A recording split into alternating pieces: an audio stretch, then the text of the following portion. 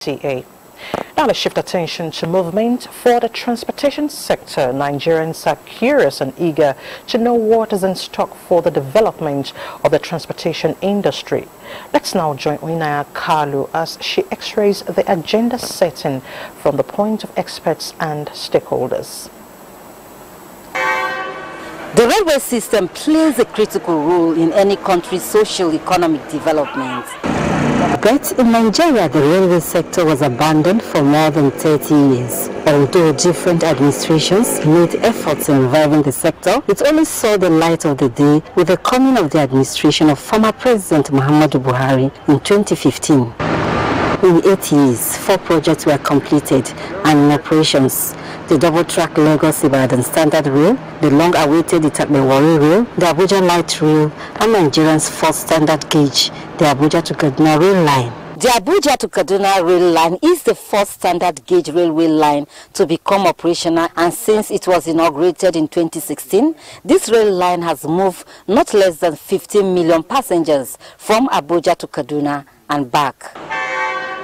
Besides the completed rail lines, federal government also embarked on the construction of new rail projects in Kaduna to Kano and Port Harcourt to Maiduguri. What should be the focus of this administration in order to further promote the development of the railway sector? They started the journey. Maybe they were not able to accomplish it. I think they should go back and start working on those railways so that it will bring down to subsidize the transport rates.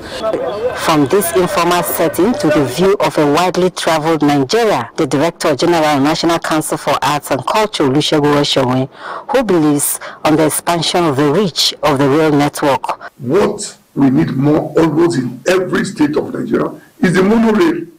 Like if you are going from Garki, what takes you from here to Garki to Wuse to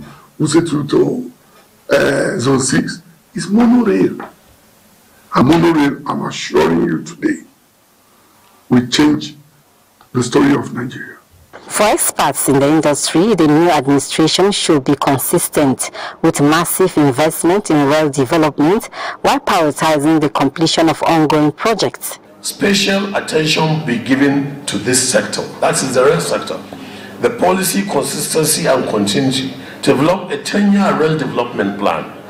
That's what Egypt did with its railways, 20 years consistent budget. Addressing the security challenges of train attacks, kidnapping and vandalization of facilities by investing in new technology should be of top priority. Between Mokwa to some place in around Kaduna, vandals, have removed the rail tracks, and the train was attacked and so on. So this issue of security and so on.